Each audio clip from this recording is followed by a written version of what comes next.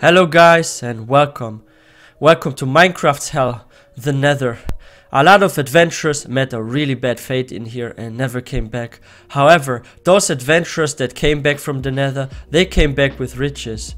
The Nether is indeed a fascinating dimension and it is dangerous, it is challenging, but it can be done. However, the Nether is not as bad as you would assume. There are also some good things about it, and today I will show you that the Nether can also be a really great place. First of all, you don't need to sleep in the Nether.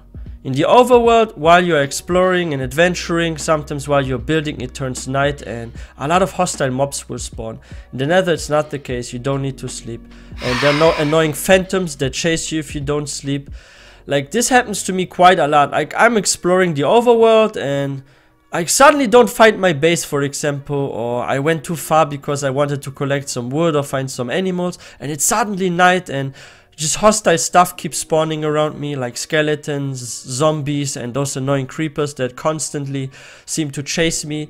And yeah, you don't have this issue in the Nether. I mean, you do have hostile mobs that spawn in the Nether from time to time, but it doesn't matter if it's night or day, and the rate is not as high as it is in the overworld at night. And just look at that, like a skeleton just appeared and there's like much more stuff appearing. It just turned night. And yeah, it can be quite challenging because you always need to interrupt and you need to also sleep, because if you don't sleep for 3 days in the overworld, you will be chased by those annoying and strong phantoms. And in the Nether, it doesn't matter if you don't sleep for even 5, 6, 7 days. There's no phantom spawning, and there are biomes where there's no hostile mobs, like the warp forest, for example. And even the Nether ways are actually quite peaceful because those piglins, they don't attack you unless you attack them. And yeah, to always interrupt like projects and adventures with sleeping can be really annoying. You don't have this in the Nether, so it's definitely one of my most favorite things about the Nether. Now it's daytime, burn skeleton. What's also really cool about the Nether is there are really unique mobs like those zombified piglins. There's also a live piglins version that you can actually trade with. If you throw them some gold, they will actually give you something in return. It can be anything. It can be obsidian, it can be like arrows, and I think you can even get some string. Yes, you can also get some string and make a bow. So if you ever start in the Nether, you can actually get tools and stuff from them. They also give you irons from time to time. So look, he's about to throw something at me.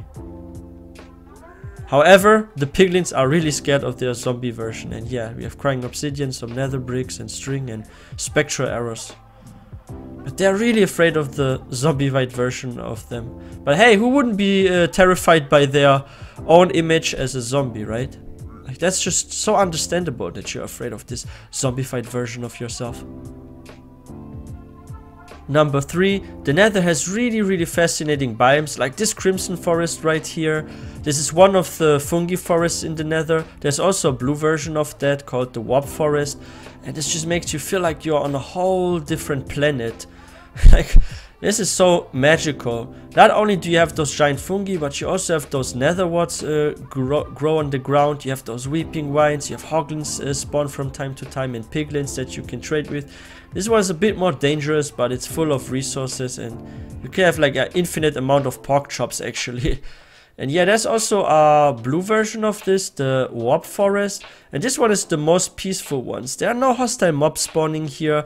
I mean, you do get sometimes hostile mobs from the border of this biome because they can walk into it, but if you're like in the center of this biome, you're pretty safe and you can set up a base here, and you could literally live in the Nether and be at peace. And even if you don't sleep, there's no problem because you won't get attacked here. However, there are sometimes endermen spawning, so you better be careful not to look into their eyes, like this enderman down here. That's the only kind of challenge you have, and I find this sometimes annoying, but it's a beautiful biome, and to work with that wood, that warped wood from those fungi, it's just beautiful for builds. I've built some incredible buildings with that. Yeah, and there are also some other biomes that are like more dangerous, like the Soul Sand Valley here, for example. There's some blue fire here. It looks really interesting. However, once you walk on that sand, you become slow, and there are a lot of skeletons spawning here in ghasts, so it's very challenging. But what I find even more challenging and dangerous is the basalt deltas. Not only is it really dangerous to walk through here, but you also have constantly those magma cubes spawning that can be really annoying, and once you take a wrong step you can fall very very deep, and there are tons of smaller lava lakes that you sometimes miss out while walking, and yeah, this could be your last step, so it's very dangerous here. Number 4, we have those really interesting nether fortresses and nether bastions, and they are also really great to explore. Not only are those structures really large, there are also tons of chests and treasures in here. You can find a lot of really cool stuff here. You can also find some nether warts, you can find some diamonds, some horse armor, saddles. It's definitely very useful. And be careful though, there are some wither skeletons, like the black skeleton version basically, and they can hit really hard, so you have to be really careful while exploring here.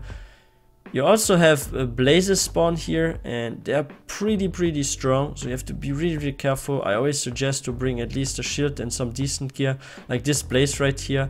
However, they drop blaze rods, what are really good, because you need them to actually beat the game to make those ender eyes. And yeah, here we found some diamond horse armor and some regular gold, what is really great. And yeah, there are a lot of chests. I guess I was lucky here with this spawn, that's why we have so many diamonds. And as you guys can see, there are quite a lot of blazes.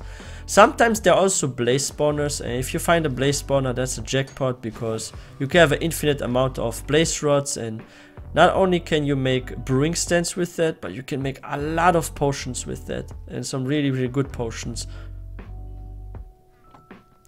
But yeah, be really careful here. They're very strong mobs. Luckily we didn't meet a wither skeleton yet. And yeah, there are also those blaze spawners that I talked about, and they are very cool for setting up some blaze rod farms, and they're really challenging though, so make sure you have good gear for them, or even a bow. It's actually easy to take those out with a bow, and the amount of blaze rods you can farm at the spawner is just insane. Sometimes I camp here with a really strong enchanted bow, and I just 1 and 2 shot those thingies down and collect those blaze rods. It's definitely very important to have this, also so you can beat the ender dragon and reach the end, because you will need that to make those ender eyes, right? Like, ender pearls are not enough, and ouch, we are burning. Yeah, make sure you have proper gear, otherwise it's almost pointless to farm this. They're very difficult to deal with. And don't take a wrong step here. It's also easy to fall through here. Number 5, there's like a lot of interesting land generation. We have like floating islands here. Like, a lot of stuff is here vertical. You have like multiple layers of like multiple floors here, you could say. And it's just incredible to build here. Like, you can actually build a flying base. Like here in this example, for example, I built a flying small side base, and it looks interesting, right? Because we have this like floating island with like a small house here, and you can do like some really cool builds with the generation here in the nether. Like, look at this. We're literally living on a flying island with a bridge, and we even have some bees here. So yeah, it's really interesting. You can also make like a insane roller coaster here. I've seen one of my friends build a crazy roller coaster through the nether, and that's so easy because of the generation. Like, things are not flat here, it's very vertical, and it's very interesting how it generates here. You can even have a ladder that leads from one layer to another, and yeah, this bed is just for show. Like, don't click on this, beds will explode in the nether, and yeah, you can make like a small hell vacation home here basically. No, it's really fun, you know, seriously, you can make really cool stuff there. You could even use like one of those layers or levels here and actually fill this completely up with a wall and have like a little home there, for example. Like here, this for example, if we wanted to, or maybe like a smaller one, we could actually patch this whole thing up and make some kind of cave-like home here. Like this one, for example, has a good height. You could turn this into a base without a roof, but one that has like maybe a ladder that leads to another floor. You can even make a lava lake base here, like on the lava, you can live there. I know it's gonna be probably really hot and you're gonna sweat a lot at night, but but there are some biomes that I wouldn't build in, like the Soul Sand Valley, because it's just so annoying to build here, and you will maybe have some skeletons spawn inside your house, and you have constantly gusts when you leave your door. So you should pick the right biome. I always go for either the fungi biomes or the Nether ways, but don't go for the Soul Sand Valley, and also don't go for the Basalt Deltas. They're just horrible to build a base in. It can be done, but it's very annoying. So yeah, as you guys can see, even more flying islands. It's just so incredible how land generates here, and you have tons of gigantic caves here, or layers. Like, it's really interesting. It's pretty bright here. Maybe you don't need even torches for your base. Oh wow, I've built quite a lot of projects already in the Nether, and I love it. I keep coming back here. It's definitely a worth experience. Anyway guys, that's it for today's video. I hope you guys enjoyed this one. Please don't forget to subscribe if you haven't. That would really mean a lot. And please don't forget to like this video, hit that notification bell so you don't miss out any new video. In my opinion, the Nether is a beautiful place to explore and live in. It can be more challenging, so it's not always easy for the beginner in Minecraft or the new player, but if you already have played Minecraft for a bit, try out the Nether, maybe find some cool project that you like, build a second base here, make it a home and explore. I wish everyone a wonderful day. I will see you guys next time.